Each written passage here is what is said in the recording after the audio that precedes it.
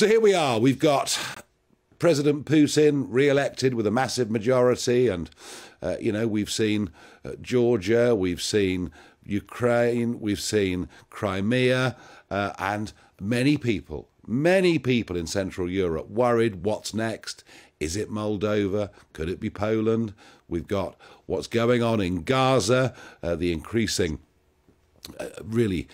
I suppose, dangerous, perhaps even violent behaviour coming from Iran.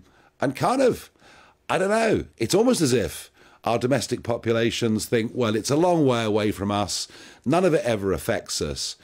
Taking a long view, how dangerous a place do you think the world's in right now?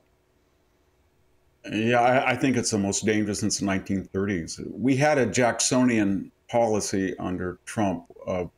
It wasn't nation building, it wasn't optional or unnecessary interventions, but it was no better friend, no worse enemy. In other words, we took out Soleimani, we destroyed ISIS, we were tough on Iran. Putin knew that he shouldn't go in anywhere. It was the only administration of the last four that he did not cross an international borders to attack a neighbor.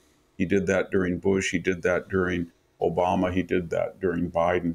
But now we've got the idea that either we should cede authority to international groups in non-military contexts, the WHO or the International Criminal Court or the UN, or more importantly, we have this Obama relic that in the Middle East, Iran, Tehran, I should say, Beirut, Damascus, Hamas, Gaza, they all form an arc that's a necessary balance to the Gulf sheikdoms, the moderate Arabs in Israel. And that creative tension then allows us to withdraw and every once in a while intervene. And that means we're really subsidizing Iran and its terrorist appendages. But generally, it's a sense of deterrence is lost, and countries think they can make the necessary adjustments in their national interests that are mostly illiberal and autocratic at the expense of the free world, and there's not going to be any repercussions.